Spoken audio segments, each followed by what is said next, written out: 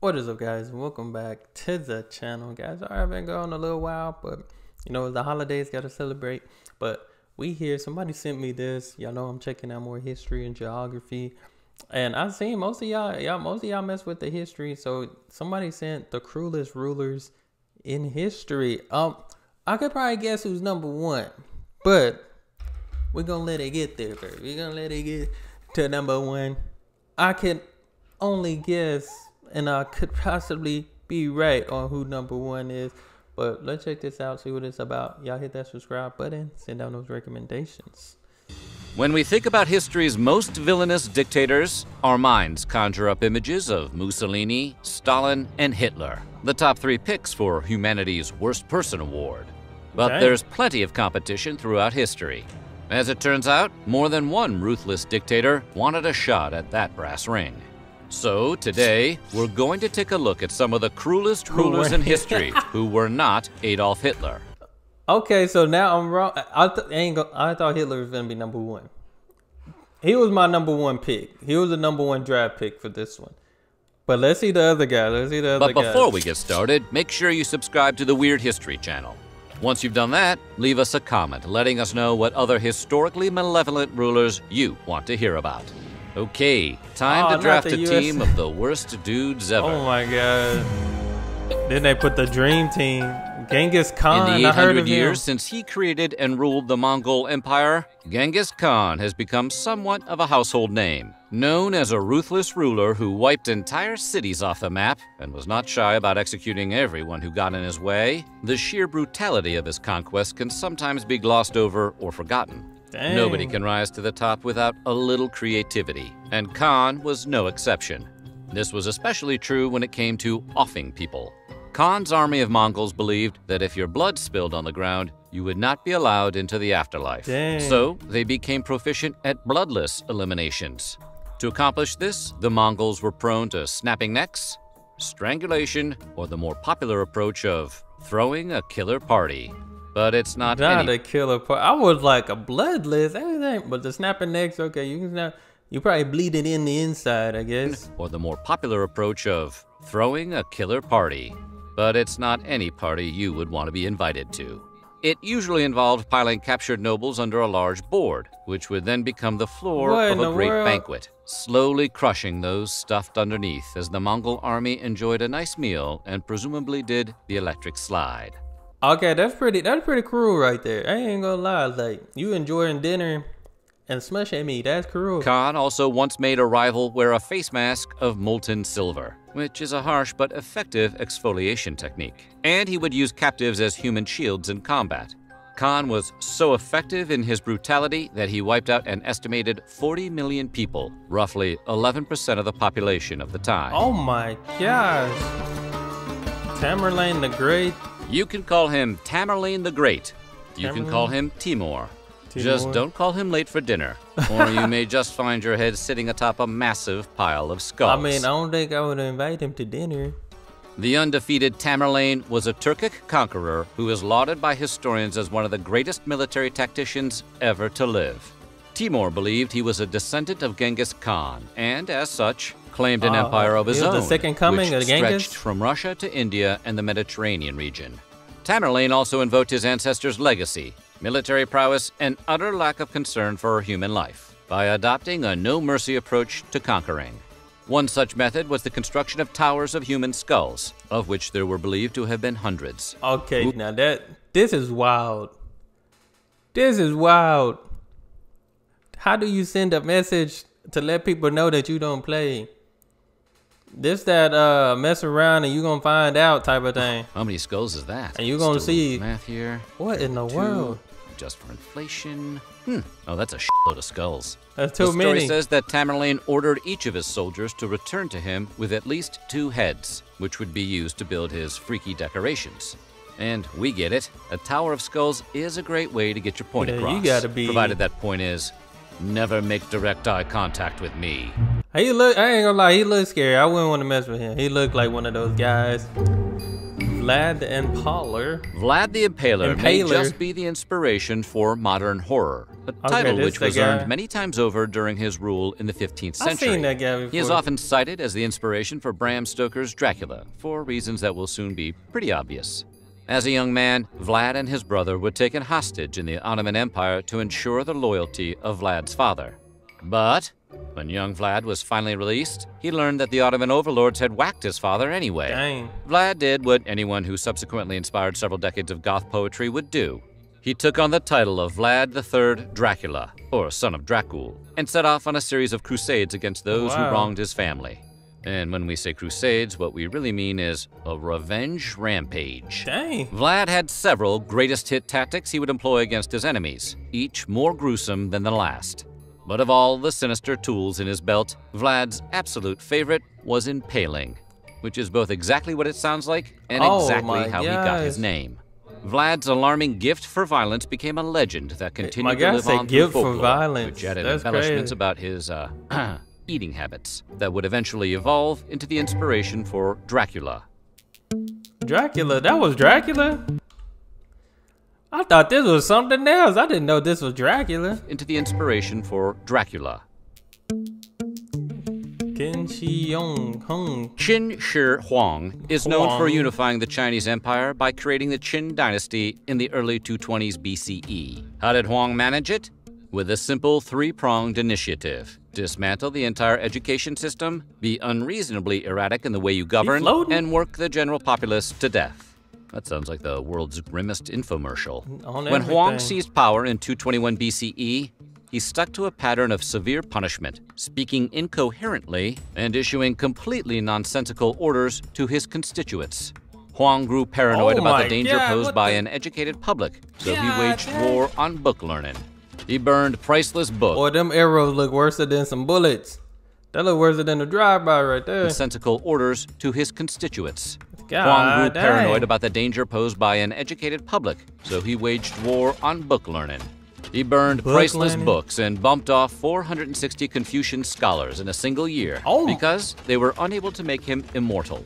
Didn't anyone tell him? All you have to do is record one really great album, and you'll live forever, man. That's crazy. Huang tried to establish an elaborate transportation system as well as a wall so great it could keep out his enemies.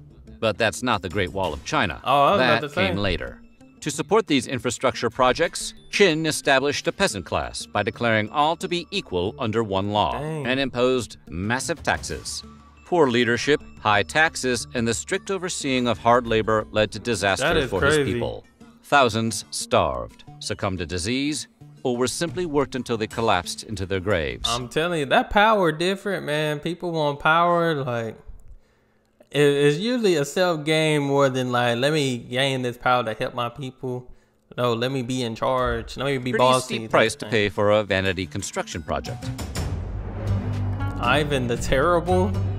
Ivan IV of Russia, often referred to as Ivan the Terrible, has a supervillain backstory full of political conspiracy and corruption, because you don't earn a nickname like that by volunteering at a church.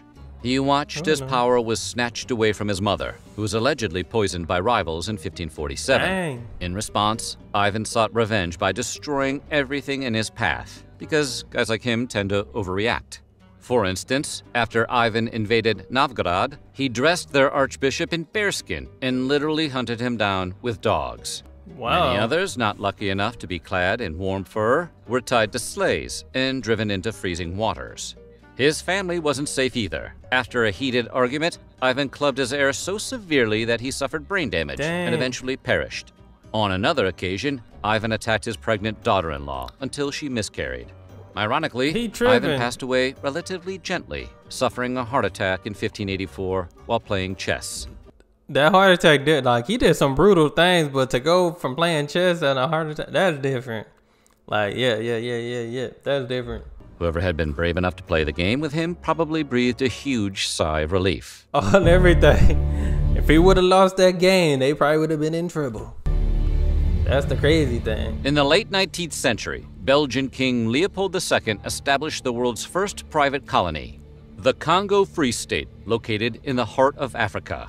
Leopold saw himself as a protector of the Democratic Republic of the Congo, but his desire to spread Christianity and to make fat stacks of cash led to decades of forced labor and violence against the local population.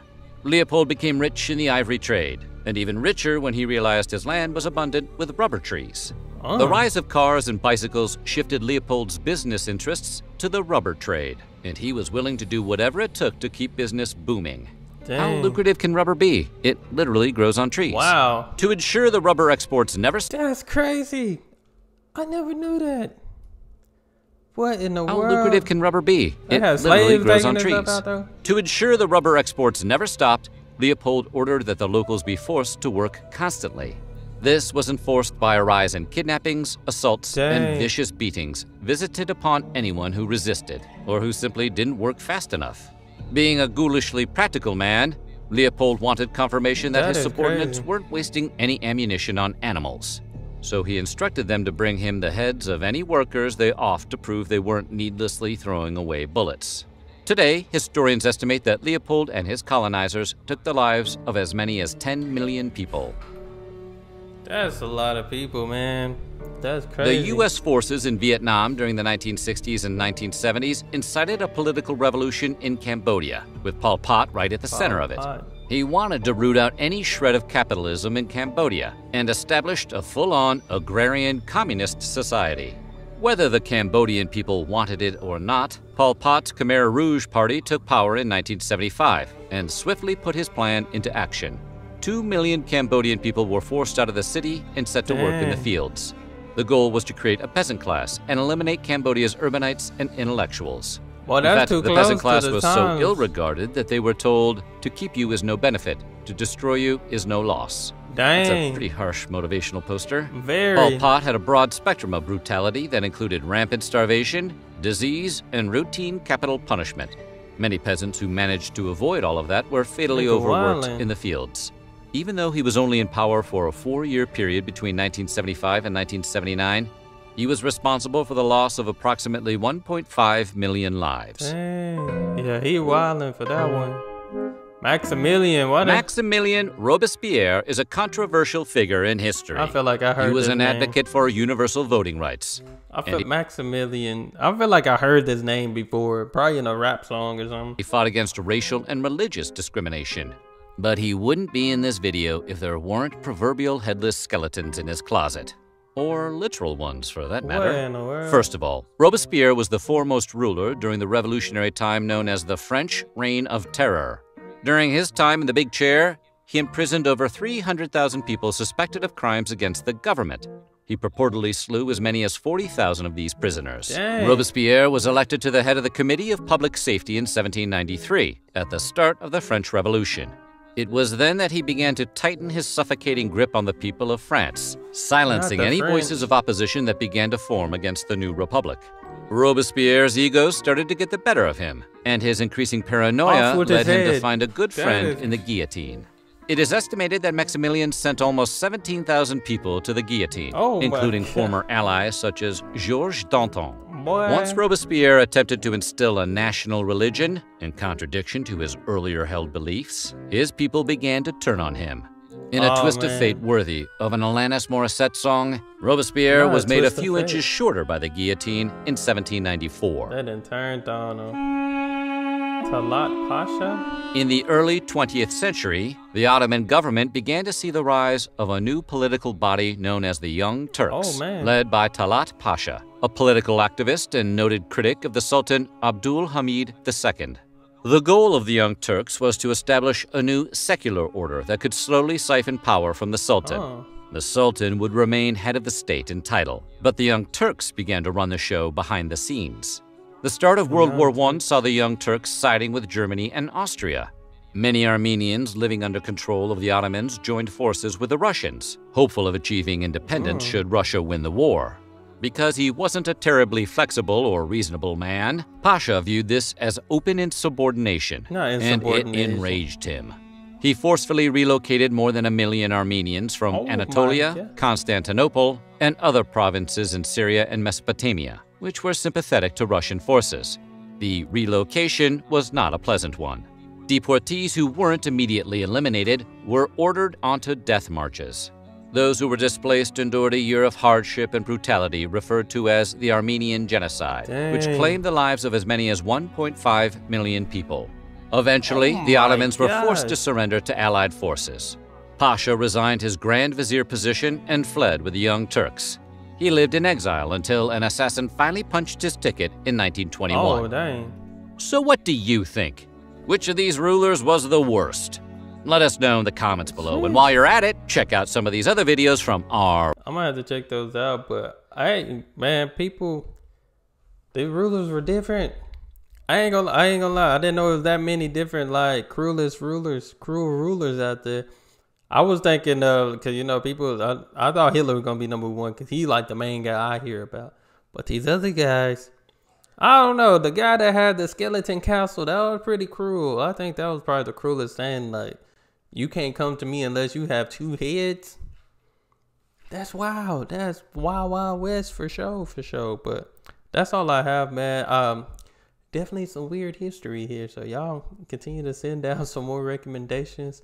Hey, send me something. Yeah, these are very interesting. I ain't even gonna lie. These are very interesting. But y'all hit that subscribe button and y'all be blessed, be the best, to be you. I'm out.